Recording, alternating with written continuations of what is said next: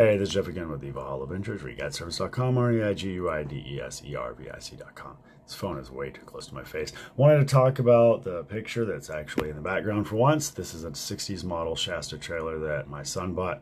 Normally he just cleans them up, fixes them, and ships them back out the door. But this one we did a complete gut and remodel on. You can see all the plywood, all the materials for the most part were leftovers except for the paint, some hardware, and some other stuff that need to be done on the kitchen on the other side of the wall that you're not going to get to see, and the paint that was on the outside that you're also not going to see.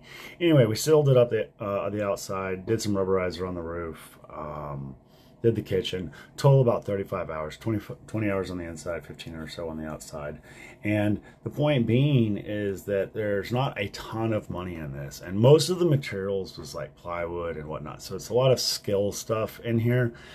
But I've seen the amount of materials that we used in here being given away on Facebook Marketplace or, you know, on job sites.